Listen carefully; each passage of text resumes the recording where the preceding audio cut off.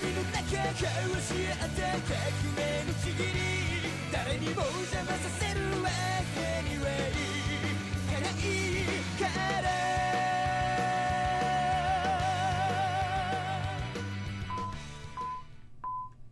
want you to know that I'm Al.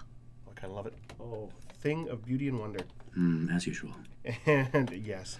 Well, my background is music. I went to university and did a degree in opera when I was very young, and then decided a couple of years in that I just wasn't crazy enough about opera to do it exclusively.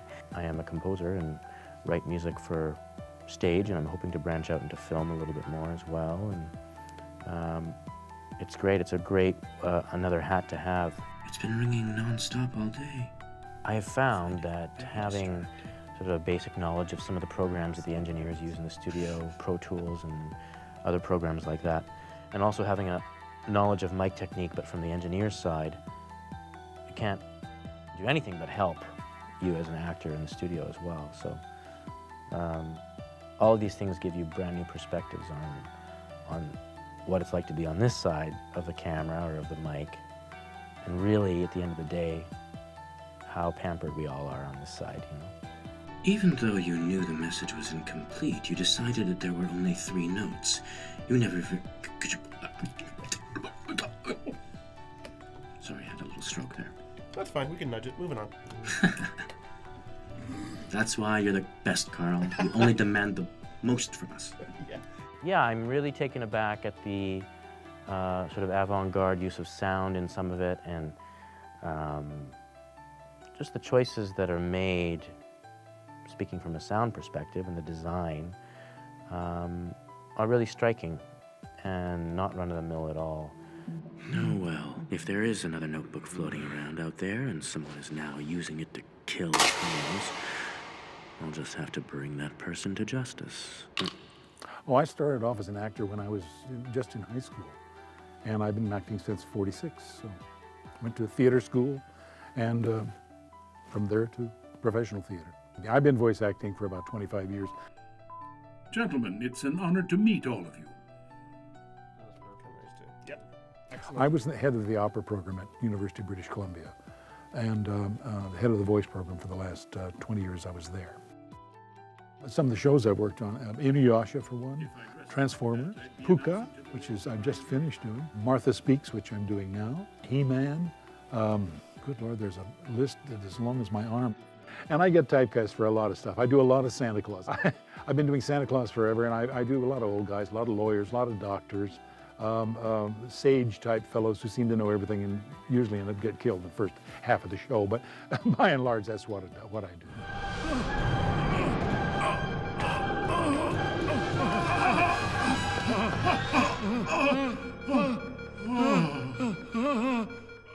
Excellent. I'll be in my trailer. Carl has always been a great teddy bear of a director. He's really a great guy to work with. Working with other directors like Carl is really quite easy because everybody has their own concept of what they want to begin with. I do too as an actor. But by the same token, it's a cooperative venture to listen to someone else and try their ideas too. Ryuzaki, is something the matter? What is it? Perfect. I really enjoyed watching Alessandro take this character and turn it into his own. You know, he really sort of took it and made it something wonderful, I think. So it was just a lot of fun to work with him. It's been a lot of fun to work with everybody. I think there's a lot of really good people on this, but it's been fun with El's. Just interesting because he is so quirky, and you have to be able to convey that believably, and he did a great job, I think.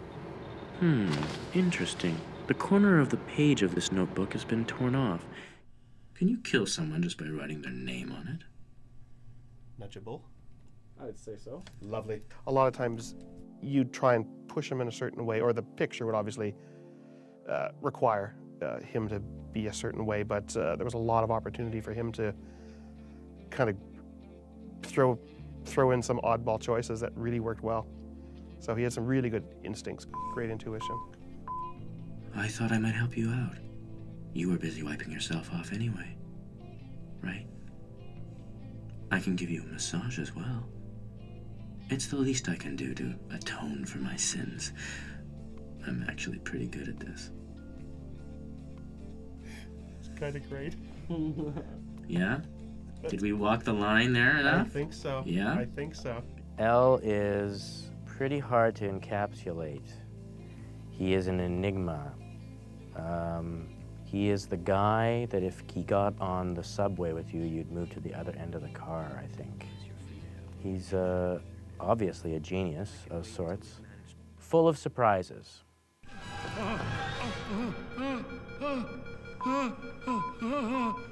Watari.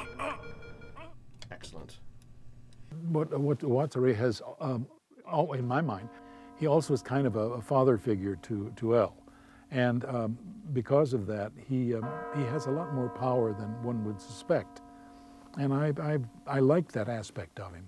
It's always a great marriage when all of the elements of a show line up and are in sync, and it really seems to be with this show that that's the case. And his moment of death, even the drawing starts getting, has this whole other look to it as well. I mean, yeah, he's been a pivotal part of the series up till then. He's been one of the two pillars. You take one of those away, you got to make it memorable. When I finally, got to see it, and of course when we went in to record it, it's I think, oh darn, it was such a great character that it was almost a shame to see the end of that cat and mouse situation between Elle and Light. And that was really what the show had been about up to that point, that dynamic between them. A lot of it is driven by the plot, but then the character is so important that I knew that, okay, as soon as Elle's gone from the equation, okay, now what's going to happen? Where's it going to go? With the new characters coming in, is that going to be a positive thing, negative thing? I thought it was a challenge to make that jump. Oh yeah, they have a real affinity for each other. I mean, I think they find, in a really twisted way, they are the only person the other can relate to in the world, and the only true peer that the other one has. And they find each other. Unfortunately, they're each other's nemesis. The show isn't black and white. That's what makes it good. That's what makes it interesting. But I think any redemptive qualities that Light had early on, he lost pretty quick. Tell me, Light, from the moment you were born, has there ever been a point where you've actually told the truth? But I'm Elle, and I'm biased. Light's biggest flaw, if there is one, is probably his convincing himself that he knows exactly what to do. Because not everybody can do that with great conscience. Yes, I think Light is very naive. And at the same token, he's our young hero. That makes him also kind of an anti-hero, doesn't it? If you think about what may happen after the series is over, or further down the road, I'd worry a little bit about Light. Some of my most memorable scenes in the anime, and there certainly were several, but would be colored by the recording sessions. So things that went on and just the way they came together.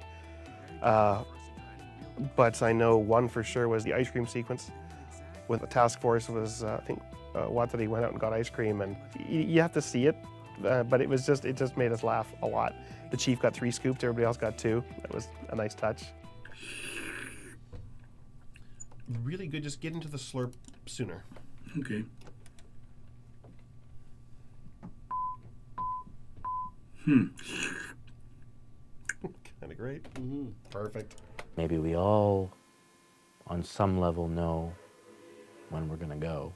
Certainly, I think he did. I think he knew it was coming. Yes.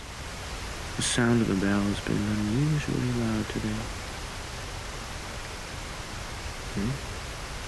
I don't hear anything. Really? You can't hear it? I think that Elle always has another angle that he's playing apart from the surface one. He's too smart a cookie not to leave a few traps behind him. Disappeared? What's going on? Everyone, the Shinigami. That was perfect. Yeah, that was. Excellent. I think we've got it. And you're Look at that. You're dead. Come on down.